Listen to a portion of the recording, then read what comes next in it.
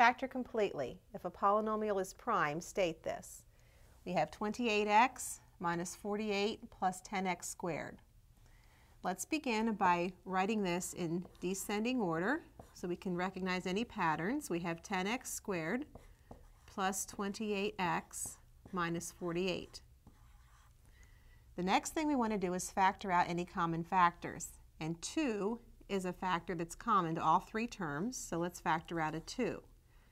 We have 2 times the quantity 5x squared plus 14x minus 24. Now we have to keep carrying the 2 with us, but we want to concentrate on the trinomial that's inside the parentheses. If that factors into 2 binomials. The product of the first terms will be 5x squared. The only way we're going to get that is with 5x and x.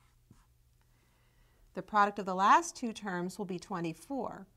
Now we have a lot of choices for 24. We have 1 and 24, 2 and 12, 3 and 8, 4 and 6, and one must be positive and one must be negative. We can try a couple of options, as many as you need to try before you find that you want a 6, now you want a 4 here, and a 6 here. We check real quickly. We have 5x squared minus 6x plus 20x, which gives us 14x, minus 6 times 4, which gives us minus 24.